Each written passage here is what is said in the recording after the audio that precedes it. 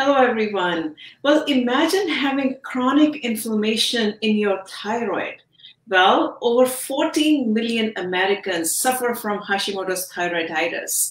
We are talking about this particular topic with Dr. Reebs, who is one of the leading naturopathic physicians in the United States. Welcome, Dr. Reebs. Thank you so much for having me, Amita. It's good to see you again. Yes, absolutely. So let's just talk about what exactly is Hashimoto's thyroiditis. Yeah, so Hashimoto's, in a nutshell, it is really an autoimmune attack on our thyroid gland.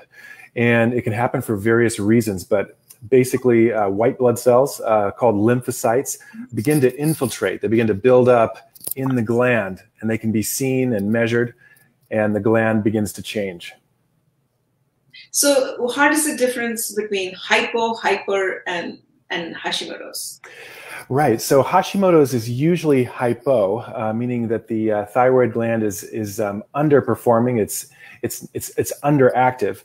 But actually, Hashimoto's can be either one. It can be hyper or hypo, and oftentimes it's both, kind of going a little bit back and forth. And so it can make it a little tricky. So Hashimoto's, when one says Hashimoto's, it usually means hypothyroid, but it can mean both. Well, that's confusing. So what kind of testing would you do to figure out what's happening then? Yeah, so early on, it can actually be happening and we can't find it. It can't be tested in the blood. It may be visible. There may be a little swelling in the gland. It may be a little bit warm. Usually it's asymptomatic. Usually a person doesn't feel it. But early on, we can start to see the white blood cells building up on imaging, and then we can test the blood for antibodies. And the two main antibodies we look for are anti-TPO and anti-TG antibodies. Those are the two main ones, and if those are present, usually a person has Hashimoto's or the beginnings of Hashimoto's thyroiditis.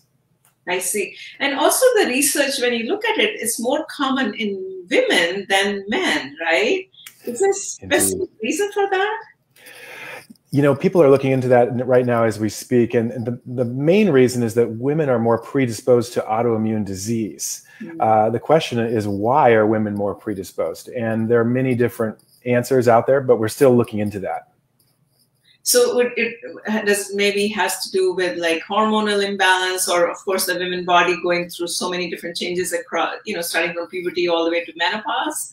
Absolutely. Women are certainly more sensitive to hormone changes in the body based on their biology. And something like the thyroid gland, it affects metabolic function in literally every organ in our body, including the gut, including the sex glands, including the lungs, the heart. And so it's more likely to have an effect on that sex. Sure. You said it's asymptomatic, but some symptoms might be like weight gain or something. I mean, how do someone know, right? How do we know that this is happening? Yeah, usually we know once the symptoms begin to show up. And Dr. Isabella Wentz, who's a pharmacist and has written a great book called Hashimoto's Protocol. It's probably the best-selling book in the world on Hashimoto's. She describes 5 different stages of Hashimoto's, and it's not until the 3rd stage that we really begin to see it. And so a person will have constipation, they'll have a slow heart rate, maybe easy weight gain, fatigue, depression, anxiety, dry skin, dry hair. The hair is beginning to fall out. We begin to see everything kind of slowing down. And so we look for those symptoms as we're beginning to test for Hashimoto's. I see. And those symptoms are also common for perimenopause and menopause, right, as well? Absolutely. Yeah. So it's one of the differentials, or one thing we're looking for among many when ruling things in and out.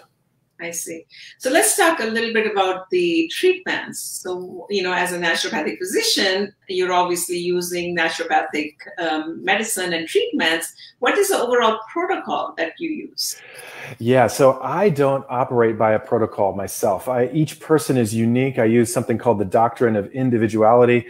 Everyone is going to get a little different plan, a little different treatment, depending on the root causes that are leading to their Hashimoto's thyroiditis. And basically, I'm going to use a similar approach, though, with everyone. And I'm just going to grab my book here, The Serpent and the Butterfly, The 7 Laws of Healing.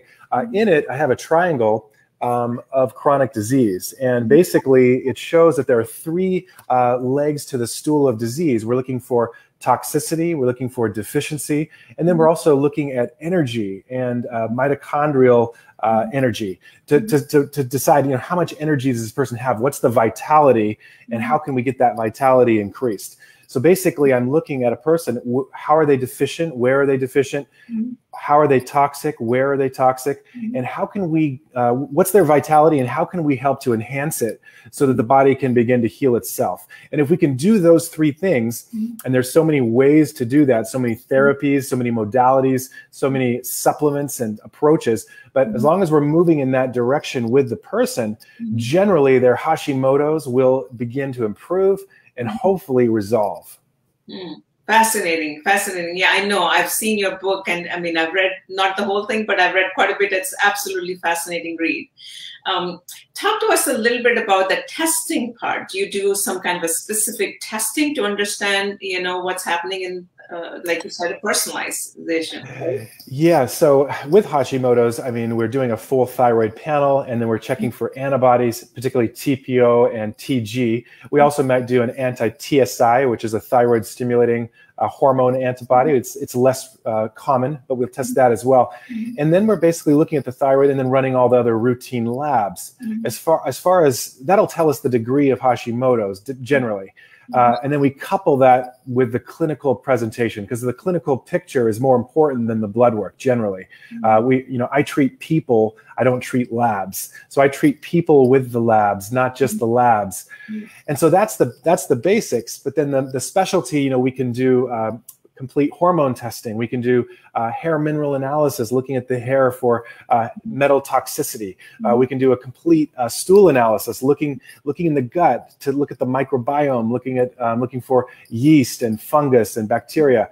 So basically, we can kind of go through all the different systems, depending on the person, depending on their budget, depending on what's really necessary for this person.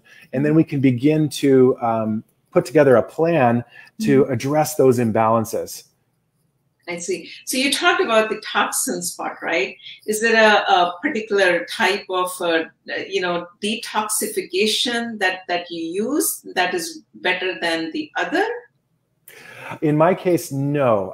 It's going to depend on the person, and it's also going to depend on, where they're toxic. For example, they might have high levels of lead in their blood, and there are several ways to treat for that. High levels of lead in the body can lead, studies show it can lead to Hashimoto's thyroiditis. And so until we've taken care of that lead, the Hashimoto's might just be there the whole time. And there are, several ways to do that. We can do it through diet. We can do it through digestive bitters. We can do it through things like spirulina.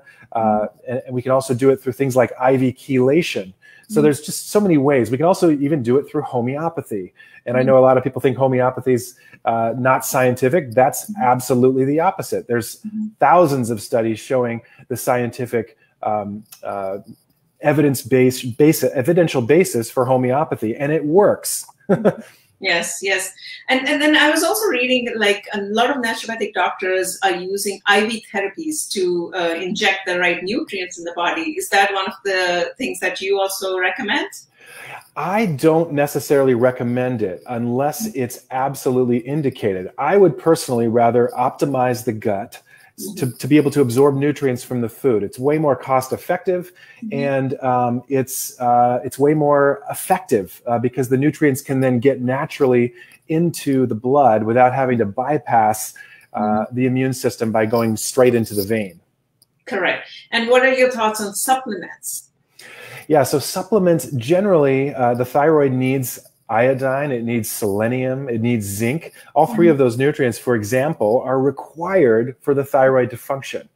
Selenium and zinc in particular help to activate thyroid hormone. And so generally, I'm going to put a patient on a good trace mineral product, and then perhaps some small amounts of each of those nutrients, depending on the person. And also, we'll usually test to see, to what degree they need it and how much. I see. And what about herbs?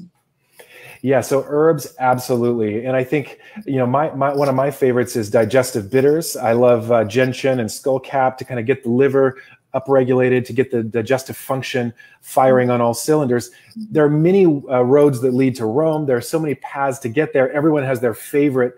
It's not so much about the right supplement or herb. It's about the right way of thinking. And so every practitioner has a way of getting us there, but there's no one right way. However, yes, herbs are amazing, and I usually will start with some digestive bitters, and I might even give a little bit of a tincture that will act on the thyroid gland. Another thing, Amita, is that I will have all of my Hashimoto's patients remove gluten because gluten is shown to cross-react with the thyroid gland. It's because the gluten grain contains a protein called gliadin, and that gliadin protein, if you look at it molecularly under a microscope, it has a very similar shape in many regards to the molecular structure of the thyroid gland. And so when that gluten breaches the intestinal wall in something called intestinal permeability or leaky gut, it will, in theory, end up in the bloodstream, and then it will the body will mount an autoimmune attack and then begin to attack itself while it's trying to deal with the gliadin that's in the blood. And then what about dairy and sugar? Yes, absolutely. Particularly cane sugar, processed sugar is highly inflammatory. We try to get that out of the diet. And then dairy, everyone's a little different. And I specialize in a food intolerance evaluation that does look at whether a person can handle dairy. I don't generally jump to, well, let's get dairy out of your diet. I usually will test for that first because a lot of people can eat dairy. And then I'll allow them to have, I'll suggest grass-fed butter and grass-fed dairy products. Sure. So how would you summarize? I think Hashimoto is more prevalent amongst middle-aged women. That's at least the data I was looking at. So what should the middle-aged women be watching out for when, as far as not developing Hashimoto's? Yeah, right. So it really depends. The studies show that it's really a genetic susceptibility as well as an environmental susceptibility. And so if a person has genes called DQ1, DQ2, and DQ3, they're much more likely to have Hashimoto's. Now, I don't necessarily recommend testing for that, but sometimes we do test for it, particularly if there's a family history of something like celiac disease, because people with DQ1, DQ2, and DQ3 are much more likely to be gluten intolerant and then potentially have celiac disease. I say look out for the signs and symptoms of Hashimoto's. If there's thyroid disease in the family, one should definitely work with a naturopathic doctor or a functional medicine doctor, integrated medicine doctor to work it up. And then by addressing the triangle of chronic disease, by reducing toxicity in one's life and by making sure one is not deficient in key nutrients, it's much less likely that Hashimoto's will happen. So if one can do those things, Hashimoto's is highly unlikely to occur, although it certainly can happen. And like I said, in many cases, it's happening, but a person does not symptomatically feel it or notice it or even know it's happening until it's maybe a little bit too late or until those symptoms start to show up. And all of those symptoms are the classic signs and symptoms of hypothyroidism. Weight gain, fatigue, sluggishness, mental fog, dry skin, dry hair, everything's kind of slowing down. So I'd say if a person feels like things aren't quite right, they should definitely go and get tested for this. And they can usually do it through routine testing. So they can do it through their insurance. They don't have to go spend a bunch of money to find out if they have Hashimoto's. Well, thank you so much, Dr. Reebs, for educating us on Hashimoto's. And always a pleasure to have you here. Thank you so much for having me, Amita. It's a record-setting heat here in Portland, Oregon today. It's 111 degrees, so it's so hot. Well, yes, so we've been watching the news about that, and California is, I think, okay in mid-80s. So to everyone else, we are bringing you 10 minutes of wellness topics every single day. So invest in yourself, invest in your wellness. That is the message we are trying to bring across every single day with the top experts from the country. Thank you, everyone, and thank you for watching. Bye-bye.